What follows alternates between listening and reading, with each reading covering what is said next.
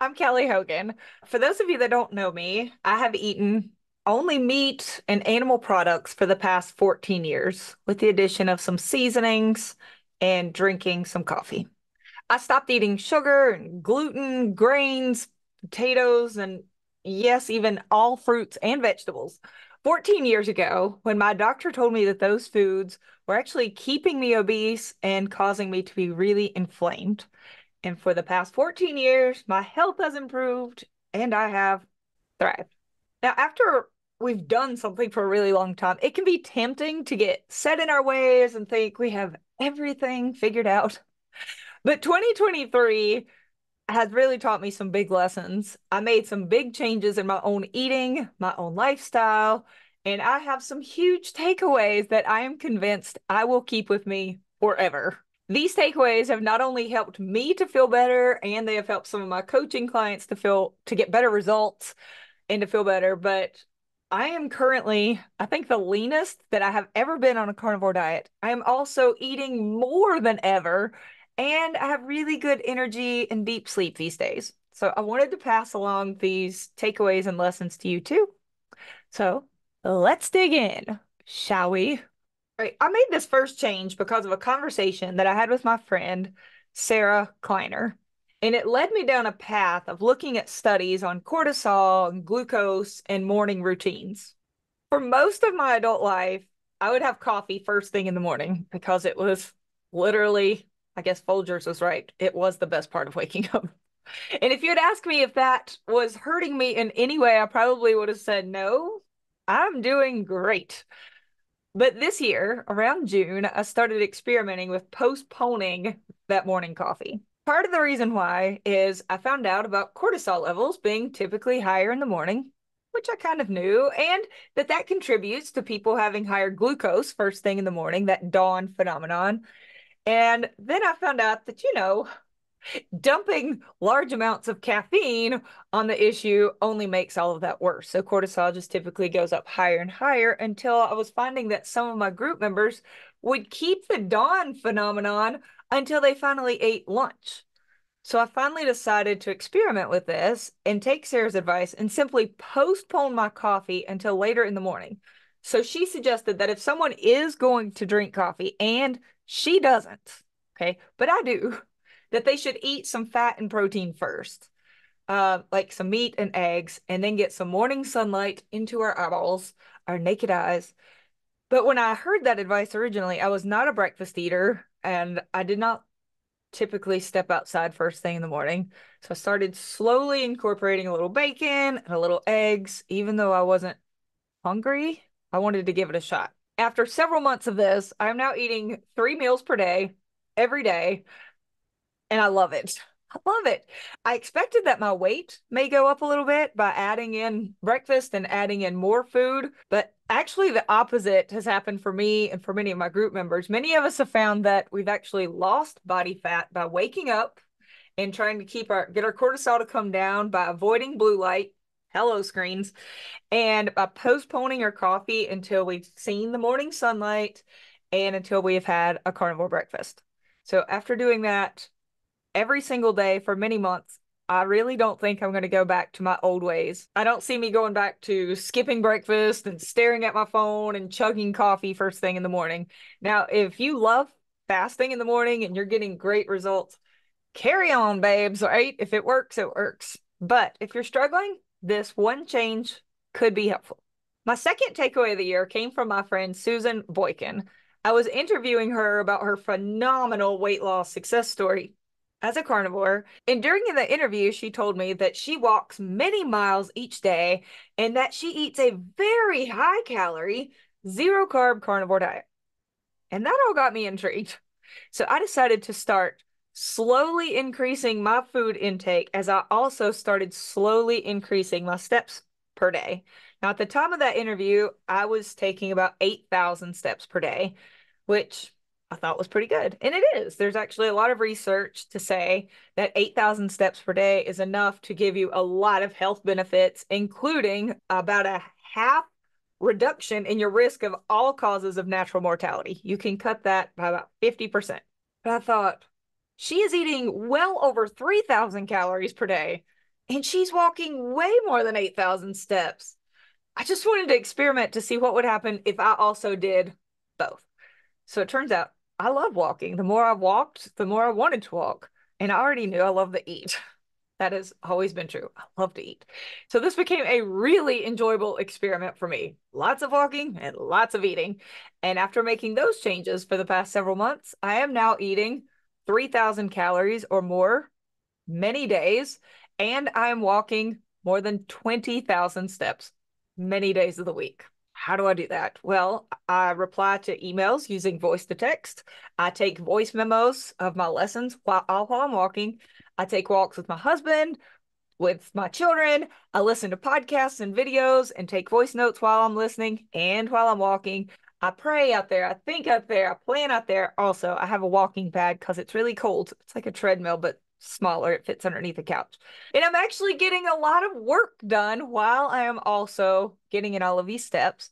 And I'm eating far more overall. And yes, I'm also staying at a lower body fat percentage. It's all a total win in my book. So this year's takeaway, thanks to Susan Boykin, is fall in love with walking because it is amazing for fat loss and it keeps our metabolism so revved up that we can eat far more meat and still look and feel our very best.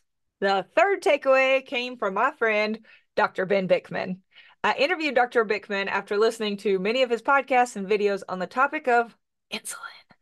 And his research taught me the importance of knowing our fasting insulin levels, as well as how to get them to an optimal level. And thanks to Dr. Bickman, I learned to focus on the 5 primary areas when I work with my coaching clients in order to help them to also get their insulin down. Those areas include avoiding sugary, high carb foods that keep our glucose and insulin elevated, eating mostly fatty meats, which do not raise our insulin levels hardly at all when compared to any other food. Focus on movement, building muscle, walking, because muscle utilizes excess glucose and it keeps our insulin down. Managing stress, because high cortisol levels compete with insulin and it actually makes us more insulin resistant. And get better sleep at night, because being sleep deprived very quickly makes us more insulin resistant and less sensitive to respond to our own insulin. And because of those conversations with Dr. Bickman, this year, I had my own fasting insulin checked, and I've had it checked actually a few different occasions, and I started really encouraging my group members to get theirs checked, and that's been life-changing for some of them because they have been able to watch their insulin levels come down throughout the past several months. And even though things on the surface may not be changing, for them to be able to see, oh my gosh, my insulin is coming down closer to optimal, which Dr. Bickman would love to see at a 6 or below. That has been a big encouragement to them to see the number come down and to see how it correlates with them feeling better and also watching the scale come down. And the rabbit hole of learning about insulin has also helped me to better understand why calories do matter more for some people, or I should say overall food intake seems to matter more for some people than for others, which I discussed in depth in my last video with my special guests, my dogs, Millie and Otis. My next 2023 takeaway came from a book that was actually written back in 1988 by Dr. Leonard Epstein, and it was called Traffic Light Diet. Now, this idea has been discussed by many people through the years, including my own good carnivore friend, Dr. Lisa Wiedemann, and others who don't even follow a carnivore diet at all. But I love this visual from Dr. Epstein's book. When I talk to my own group members, it seems to really resonate when it comes to talking about the carnivore diet. So the idea is this. As a carnivore, I have foods that Dr. Epstein would call green for go, which means I do not have to worry about moderating these foods. I don't lose my food peace with these foods. I could just have them when I want them. And for me, those foods are things like burger patties, chicken thighs, salmon, steak, pork chops. There are certainly others, but we're talking about mostly fresh cuts of meat. I don't have to question things that are in this green category before I eat it. I don't have to sit and go, oh gosh, how is this going to make me feel? I know it's going to make me feel like a boss. I know that those foods are going to give me excellent satiety cues. They're going to get me in touch with my true hunger. They're going to make my body feel great. So no matter what time of day, if I find myself wanting plain burger patties, then I know I'm hungry. And if I eat them, I'm going to feel wonderful. They are green for go, as Dr. Epstein would say. On the opposite end of the spectrum are what Dr. Epstein would say are red for whoa, stop, right?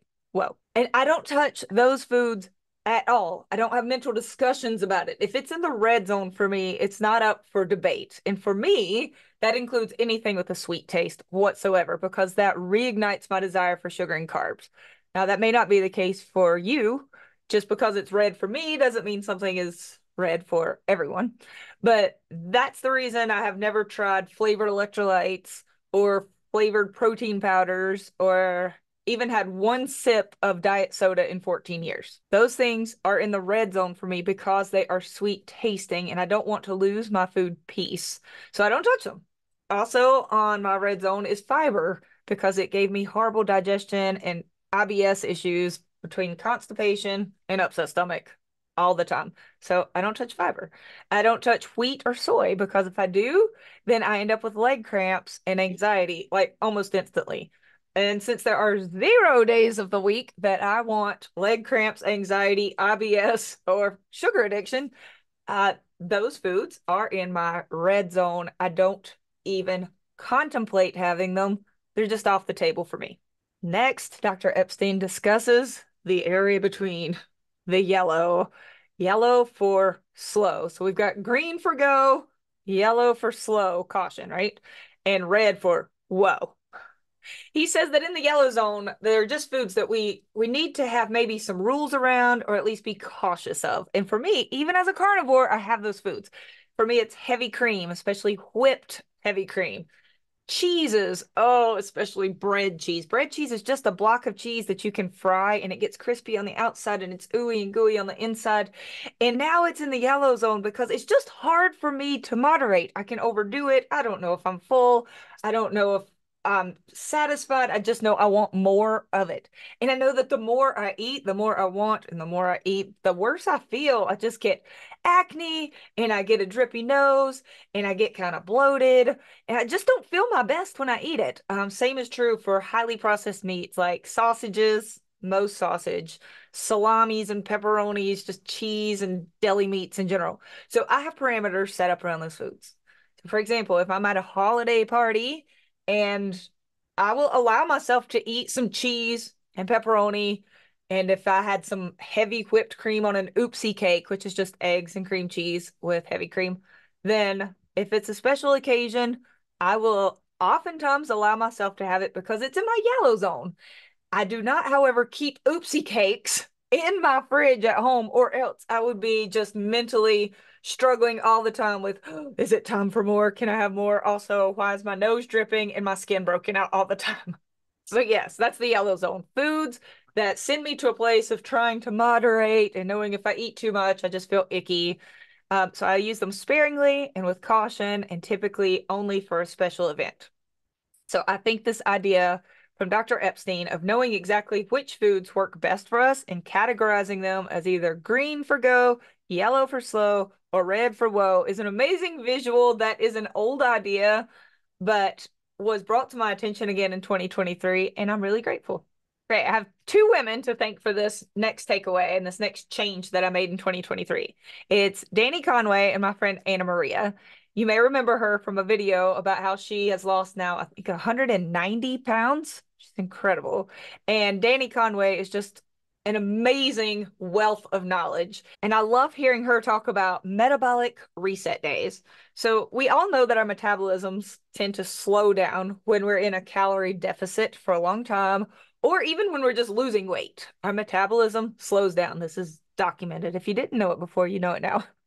And as our metabolism slows down, it gets harder and harder to lose more weight. And that's when people tend to get stalled and frustrated. Danny Conway and I discussed metabolic reset days and that whole process back in our video in January of this year. And it got my wheels turning. And I've used some of those techniques before, but I had never heard it labeled and discussed quite like she did. So thanks to her, I started to consider it and research it and utilize it for myself. And then I interviewed Anna Maria this year, and I heard about how she kept breaking her weight loss stalls to where she has now lost almost 200 pounds. And she talked about how she would throw in some sort of monkey wrench, unusual oddball days about twice per week just to keep her metabolism guessing. Ah, metabolic reset days. So then I started working with my own group members on how they can add metabolic reset days 1 or 2 times per week.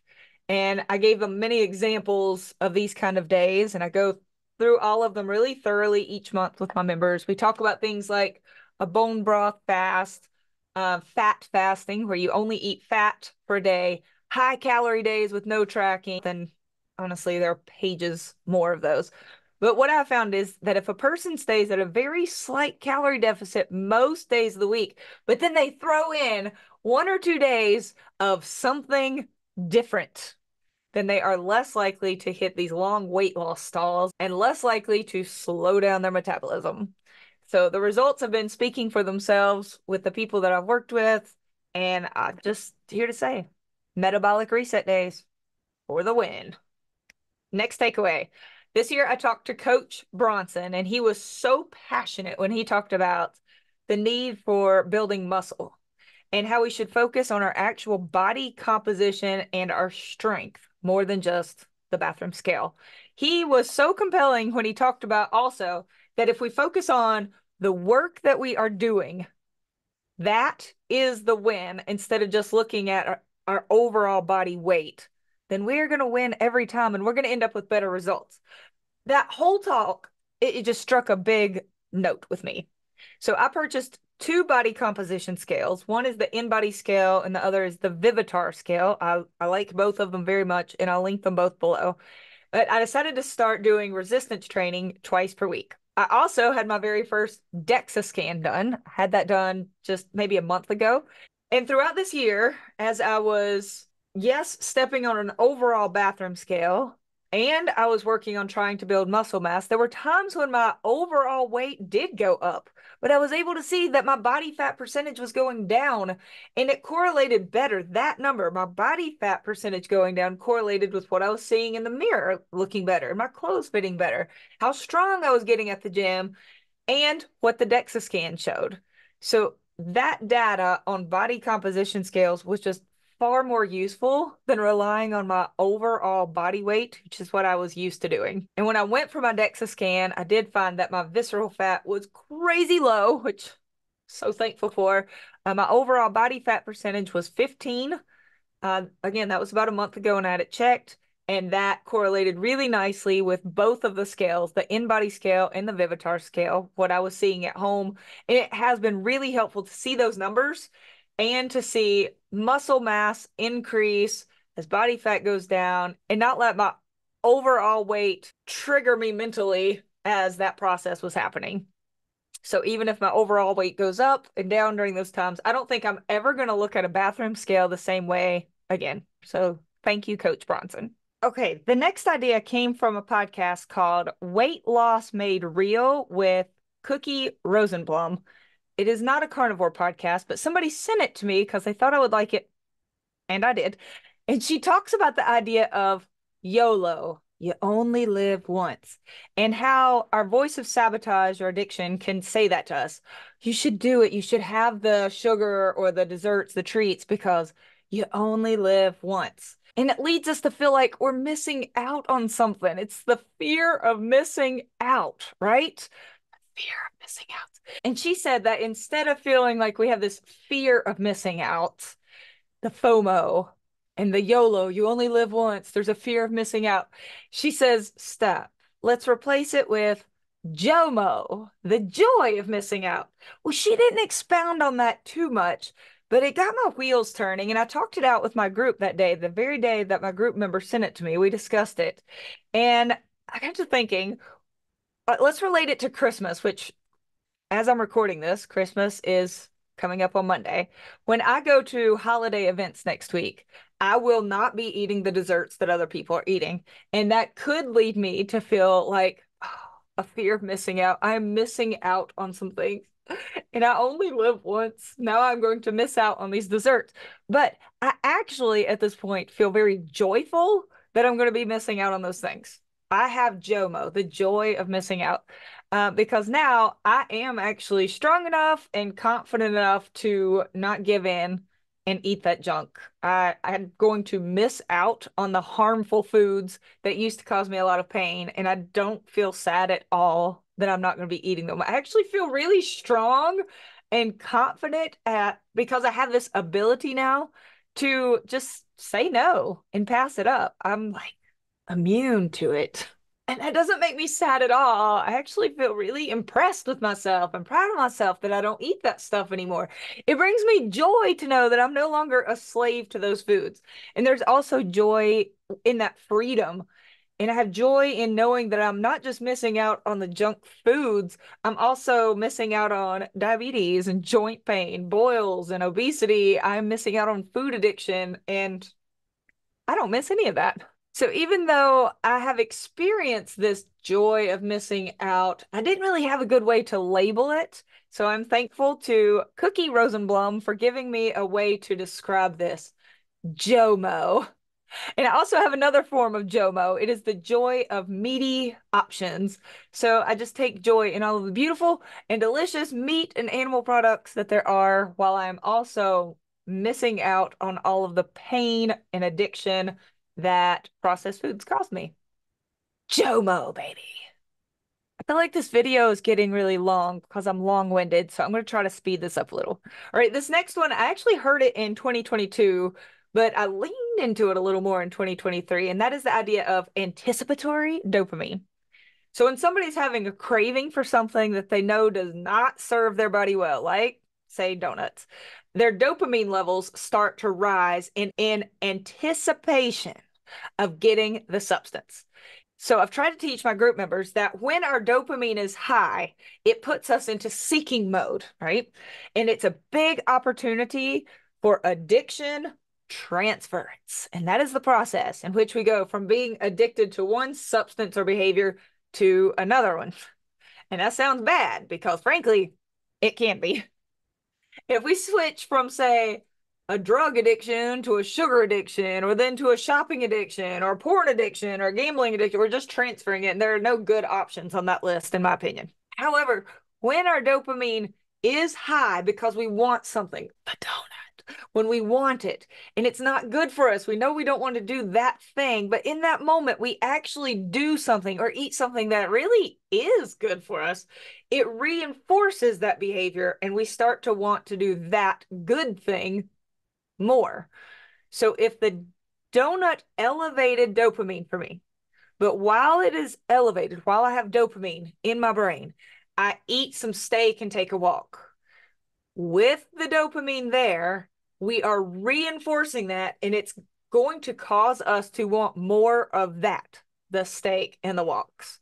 So whatever you do while your dopamine is elevated, you will likely want more and more of that. So please choose wisely. And I love that takeaway. Next, this year I started eating more fish. In fact, most every week I eat fish about twice per week, sometimes more. And I don't really have any one person to thank for that, but I did start seeing research about how higher omega-3 levels are strongly associated with lower inflammation and lower cortisol levels. And around the time I was reading all that, I met my group member named Marsha. She was doing carnivore, but she still had lots of joint pain and fibromyalgia pain, even after several months of doing carnivore. And we were both baffled, and she was sort of frustrated because her husband was doing carnivore and he was getting these amazing results. She had cut out eggs and cut out dairy, and she still just wasn't feeling like miraculously better. And then she started eating more fish. She didn't even like fish, but she decided to give it a go. She felt something within her start to improve, and she started eating more and more fish. And that led her to a few months of what she deemed salmon palooza. And Marcia started to regain some mobility in her hands and in her feet. She felt less pain, and then she began eating fish, literally every single day. And even though she had never really loved the taste of it before, she grew to love it. And her experience combined with the research that I had looked at convinced me and a lot of my other group members to start including more fish in our diet. And I don't see that changing for me anytime soon. So there you go. Those are some of my favorite changes that I made this year that I am going to take with me into 2024. Now, if you would like some help working on any of those topics, whether it's on how to lower your insulin levels, how to adjust your macros and calories, how to feel the JOMO instead of giving into addiction, utilizing that traffic light eating method of the green, yellow, and red, how to lower your cortisol levels, how to keep your metabolism revved up, how to utilize that anticipatory dopamine, how to improve your overall body composition. I teach 8 classes per week, and I would love to see you there. December classes, of course, are well underway and almost done. January classes are completely booked up, and February has just started enrollment. And I would love to work with you if you think I could be of help. Thank you for spending part of your 2023 with me, and I look forward to seeing you next year. Bye.